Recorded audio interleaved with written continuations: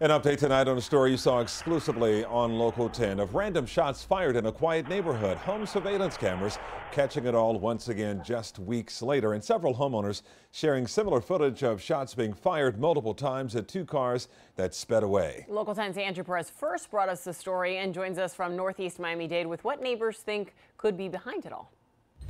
You know, this is not an area that sees a whole lot of gun violence. Happening once is a cause for concern. Happening twice in 2 weeks is alarming. All is calm. It's just after midnight when all of a sudden it happens again. It was quite loud. To me, it was near my home. Lilian Lewis was in bed when those 10 shots went off. Caught on several different surveillance cameras. Moments later, you see two cars speed down North Spur Drive near Northeast 2nd Court. We never had any problem in this neighborhood. I raised my kids there, they're grown up. Somebody's trying to scare us. Residents rattled by the shooting because it's the second one in just 2 weeks. The first time, we reported a driver spotted speeding down, firing shots into the air here. No apparent target in sight.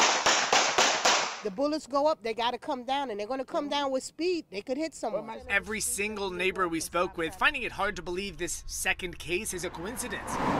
One man telling us after the first shooting, he got a blind proposal for his house the next day.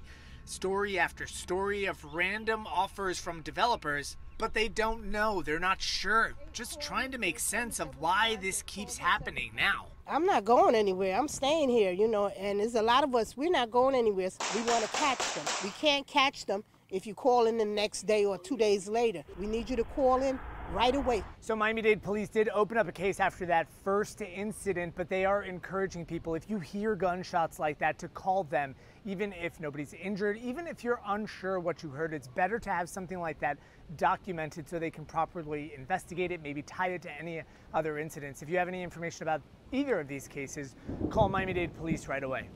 We're in Northeast Miami-Dade. I'm Andrew Perez, Local 10 News.